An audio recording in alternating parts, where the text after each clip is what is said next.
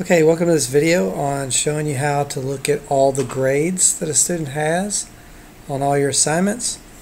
So basically what you do is you go ahead and log in. You're at your dashboard, you click on your classes, go down, click on the actual class where the student is, and then you're going to have this button over here. Once you're inside the classroom, you'll have a button that says Manage Students. When you click on it, you'll see a list of all your students, and you just click on your student's name and you'll see all of their grades.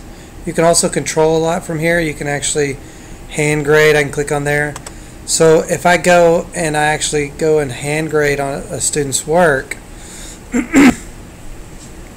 you'll see that in here, if I click on the student's name while I'm hand grading, so I can flip through from one student to the next, but if I click on there, it'll take me back here and I can actually look at other assignments from that student. I can reset their password. I can hit Manage Students, go to the next student, or I can click here and go back.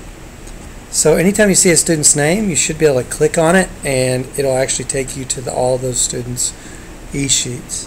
So if you have any questions, please feel free to email me. And thank you.